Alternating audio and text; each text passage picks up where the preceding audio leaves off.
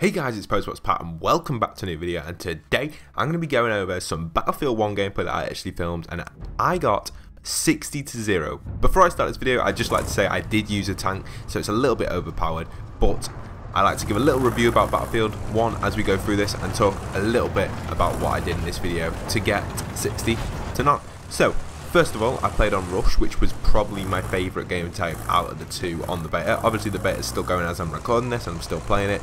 Rush is probably my favourite because one, you can have really good fun sniping, and two, the tanks are a lot more powerful because you know where they're spawning and you know where they're coming from. Obviously the tanks are really overpowered, especially the heavy tank as I'm using in this video. Experience a little bit of elastic band lag then, but we'll get straight into this, and it is quite a long video, so feel free to stay with me, and if you want to wind on to the end, feel free as well, because right at the end you'll see that I got 60-0 at the end of the game. So there's one kill, and I'm not going to go over all the kills because I do skip a few of them and I do wind it on in a minute, but it was quite a good game and I did do pretty well in this one. So as you can see at the start, I'm already ripping people apart, multi-kill straight away, and then the storm does come in. Now this is a really effective thing actually in Battlefield 1. To put something like this in, it's pretty clever to know that they've actually done like a storm or something like that. I just really like it. I know in other Battlefields they did stuff like this and other games have done things like this, but the dynamics on Battlefield 1 is insane, the way it changes weather. You'll notice later on in the video the weather will actually go more dark and it'll be like rain and stuff like that. It's really clever how they've done this. You'll also notice that the sun does come out to the end of the video, and it's pretty clever. Now the storm doesn't last for that long because I do wind a bit of it on, but you can see I'm getting quite a few kills in the storm, and the storm is really effective for anyone. Basically it counters out snipers completely. I know that sniping is probably one of the funnest things to do in this game, and I'm probably going to bring out a sniping video soon. But in this video, as you see, I'm just wrecking in this tank. Heavy tanks, if you haven't played one, do play one because you've got a few abilities. If you didn't know, you can hold down LB to heal up, and also you can ram people to kill them, as you see in this clip right now. That guy's hiding behind that wall, you know, I'm like, oh, we'll ram him. So we just ram straight through him, roadkill. You can also do a few different things. You can change guns, but I wouldn't recommend doing that because the other guns on this vehicle aren't too good. It's mainly this gun, the rocket turret. You can see I'm trying to do an order there, but it's not allowing me to do it. But the main gun is probably the main one that you've got on now, that I've got on. You can obviously press Y to switch over to the more, it's like a buckshot type thing. And as you can see here, we're just going to wind on quickly.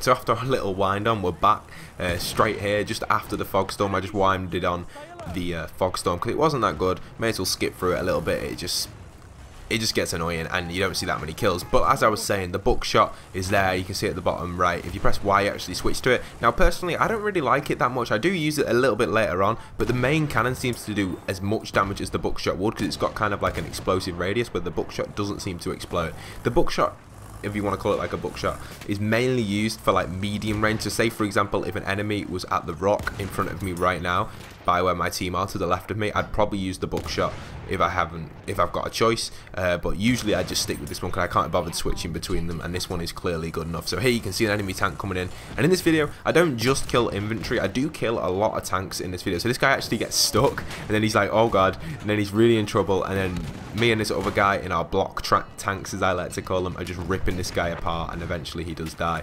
But you've also got a few different things on the tank. You can press right on the stick to actually release a smoke, which is really effective for getting away from tanks. I believe I do it a few times in this video later on to escape from a few tough situations. At the very end of the video, as we'll get there eventually, there are some crazy things that do happen, and I do have to hide for the rest of the video so I get my 60-0, which is pretty annoying that I had to do this, but I did. I didn't expect to get 60-0 at all in this game. I was just like, oh, you know what, we'll have a go in the tank.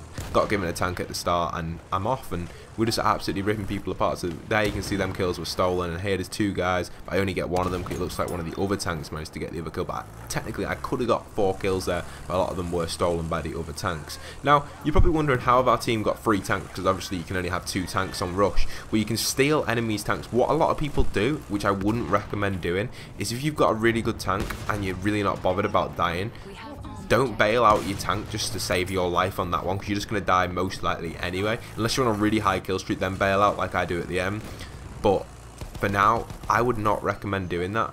It's probably the worst thing to do if someone knows how to take over your tank, because what you can do, if someone does that and their tank's on about 15 health, the enemy can run in your tank, hold LB straight away or L1 and start healing your tank up to full health, and eventually their tank or your tank will be repaired and they'll be in it, so they'll have a fully health tank, and then the advantage for you've only got one tank leave free, and you are going to struggle a bit like what happened in this game. And this is why the enemies are kind of struggling against us and we're kind of doing pretty well. I didn't actually expect this to happen. I've had a few other games I got 48 for none, in a previous one and 32 for 2, but in this game it was absolutely insane. Now, it's not the best kill streak I've ever had on any game. The best kill streak I've had on a game would be Star Wars Battlefront 1. I got 80, I think it was 83 or 82 for none. I got 50 kills, roughly about 50 kills with my gun. I think it was about 52 kills with my gun, and the rest were with Boba Fett. Now, that was just after the game first came out. It was on the map Tatooine, which is very similar to this map, very similar sort of dynamics to it, so it's pretty awesome. But you can see how the sun has now come out on this map, so there you go. Now, this part of the map is pretty dangerous for tanks. This bit is probably apart from the end, this bit now is probably the most scariest thing to do with a tank if you are in a tank, because this area is so crowded and there's a lot of guns here that can take you out, so you got to be really careful. I think in this section here you'll notice that I do struggle a little bit.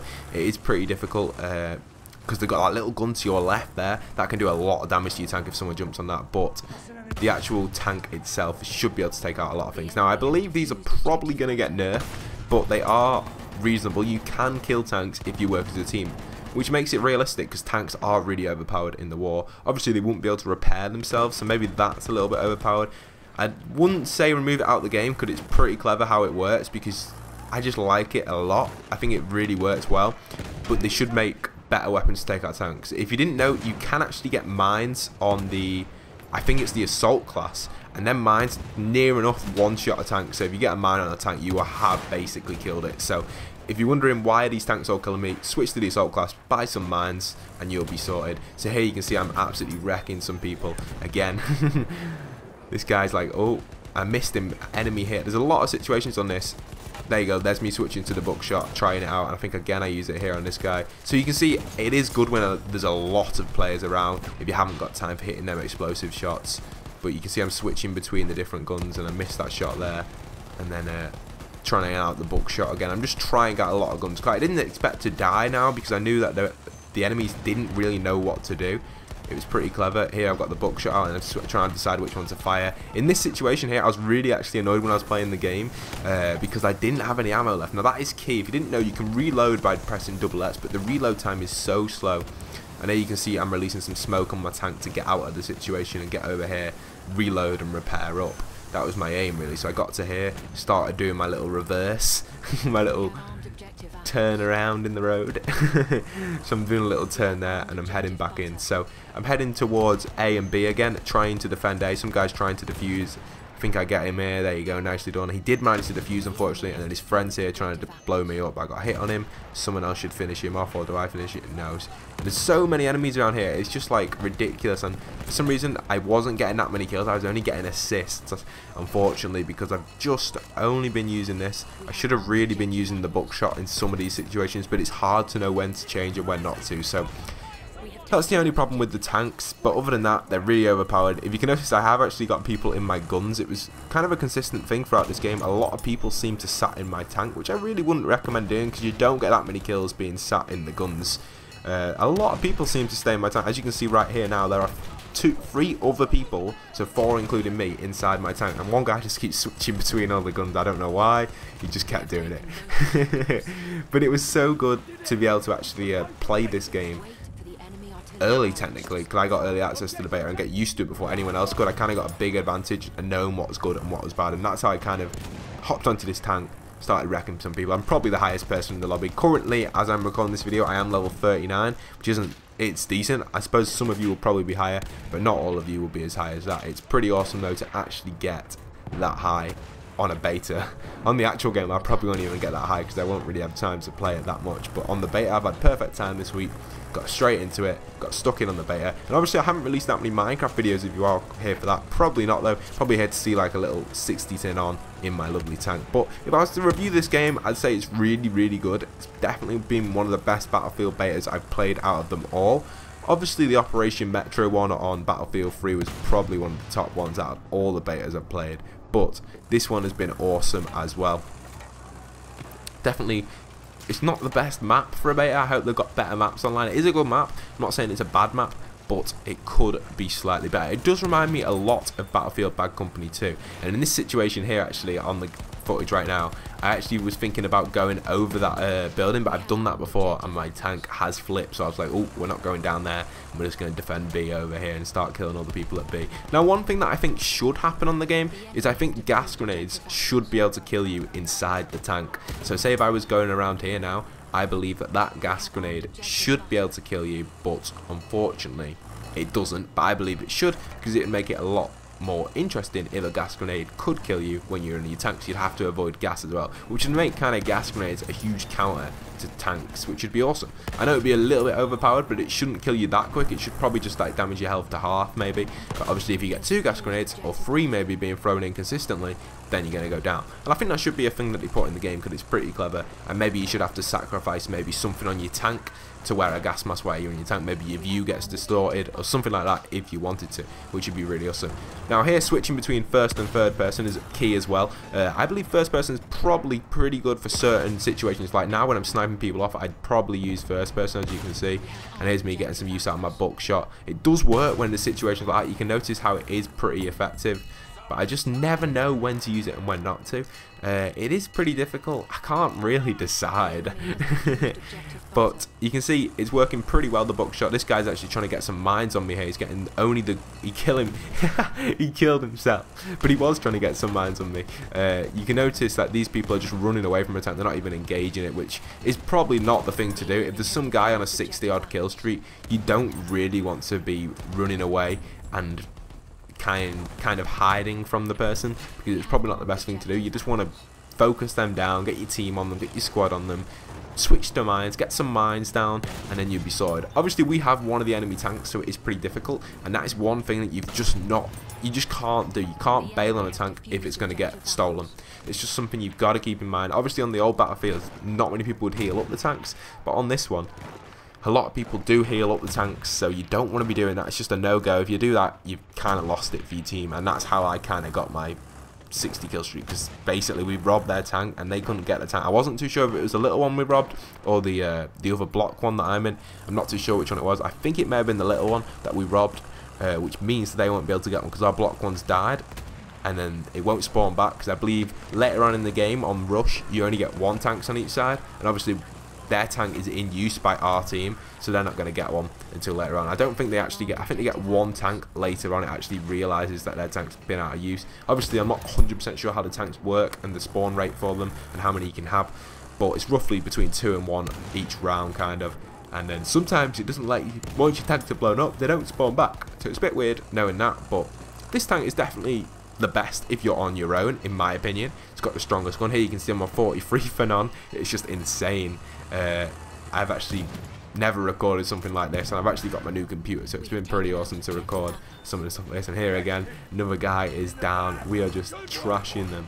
So here you go, I'm reloading my health, or repairing myself, and as people run in, I'm just sat here waiting, which is pretty campy, but it's pretty funny as well. Here you go. So bang. It's just really newbie, but you know, I had to do it. I've made the footage. Overpowered tanks, obviously. I can't say they're not overpowered. They are clearly overpowered. I'm just absolutely wrecking people. This guy's trying to get grenades on me. No, he's not. He's dead. Reverse a little bit. Block his grenade. So it's just awesome to actually see such powerful tanks. But I suppose in the old battlefields they were just as powerful, but the thing that this battlefield is missing is obviously stuff like RPGs that take out tanks pretty well. And I know that repair thing is pretty overpowered. Personally, I don't... You know, the repair thing isn't that bad. It's... One thing that it should do is probably not repair as much. Maybe you have to upgrade your tanks to have a much better one, so you have to lose your buckshot to get it, maybe. But it's not... I think it's pretty clever. Another thing I've noticed, I don't know if this is actually a glitch or part of the game, there are 3 different ways you can disable a tank. There's one way of disabling the actual gun. I've noticed that people have disabled my gun. People have disabled my tyres, so I can't move. And also, see, I believe them gas grenades should be able to kill me now, but obviously they're not doing any damage.